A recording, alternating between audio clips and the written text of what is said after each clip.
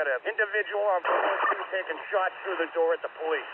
Stay away from the windows. Don't be seen from the windows on floor number 2. He started shooting. He has an AK-47, so he started shooting so that the fire people cannot get in. Last one, he's pulling people off floor 1 over the balcony.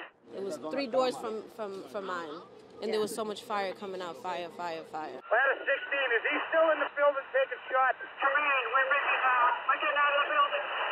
We fired no shots during this incident whatsoever, and the person was arrested and secured. These situations like we saw today are extremely unpredictable, can be extremely dangerous, and they handled it with the utmost professionalism as always.